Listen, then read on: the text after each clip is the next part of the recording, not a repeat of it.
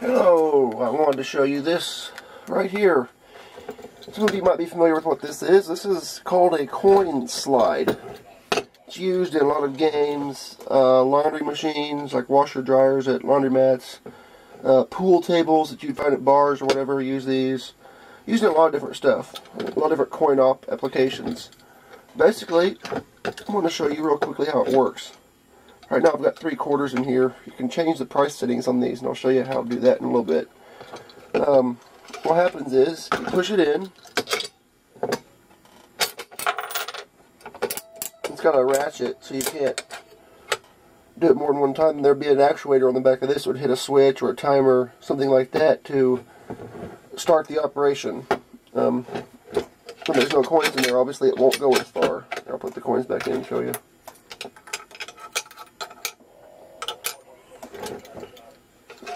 So I went to about there without any coins. With the coins, it'll go all the way in and back out.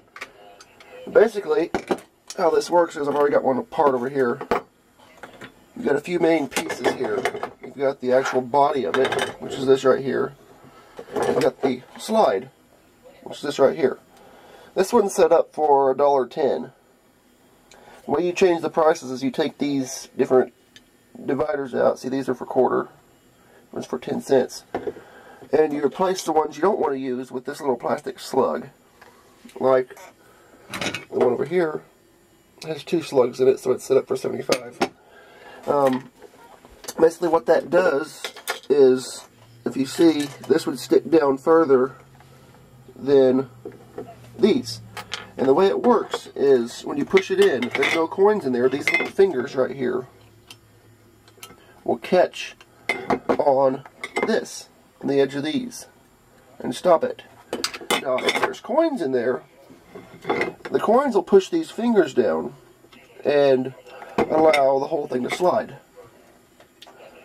These slots are just where you store the extra spacers and blanks when you're not using them.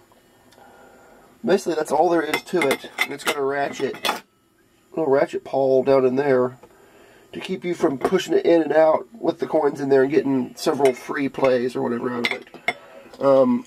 Also, this top cover, which goes over this, like that, has a little magnet in here.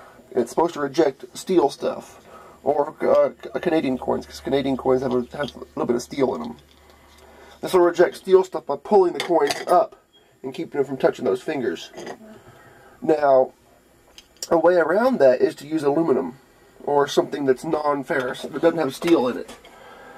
Just make sure it's the exact same size as a quarter, because if it's got very much play whatsoever in that slot, it won't probably work. Make sure it's like aluminum or copper, although copper is getting expensive enough that you might not want to use that. Even plastic would work if it's stiff enough and in the right shape.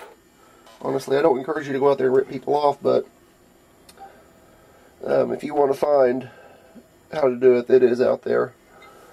That's basically all there is to one of these. They're not too complex, but you see them a lot. And for those of you that have wondered how one works, there it is. These are made by ESD. Right there. This one will go up to $1.10, which is what I have, or that's what I have that one set for. This one's set for 75. You can do it all the way down to 50 cents. All the way up to $1.10. I think there's different models that will do like $3 or $4, but this one's just $1.10. Here's the little slot that ratchet engages. Not much to it.